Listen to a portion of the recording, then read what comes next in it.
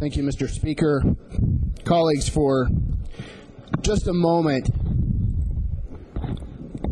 can we set aside all of our preconceived notions about your favorite subject, which is PERS reform? And let's consider if we had a blank slate to start with. Let's just imagine for a moment that instead of being in the situation we're in, which is very difficult for all of us, that we are looking forward and saying, how could we design a good public pension system? And let me ask you a question.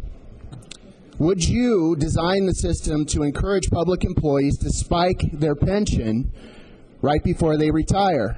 Let's be clear about what that means. It creates an incentive for employees to work a lot of overtime right before they retire, to accumulate sick leave right before they retire instead of taking time off when they're sick, which is what sick leave is intended for, and to accumulate vacation time instead of taking vacations, which I thought was what vacation time was intended for.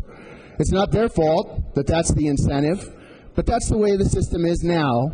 And I think if we were starting over, we would not design the system to encourage employees to do that on their way to retirement.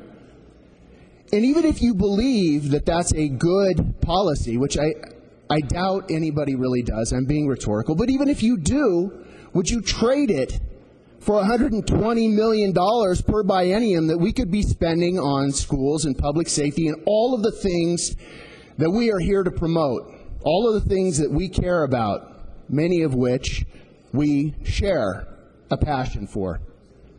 So you may have seen, most of you probably have seen, the Oregonian editorial. This isn't real PERS reform, talking about SB 822, the co-chair's proposal. You may have also seen the Register Guard aiming too low on PERS.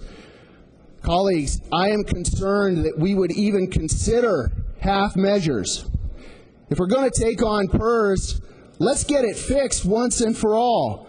Let's make it a pension system that is sustainable and does what we intended it to do. Let's not take a half step and continue the perennial political debate about PERS, because you know who that hurts?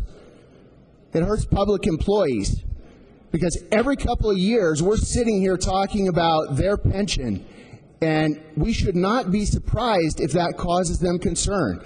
Let's get it fixed. Let's dig in and do the hard work and get it done in an open and public way, and let's do it this biennium.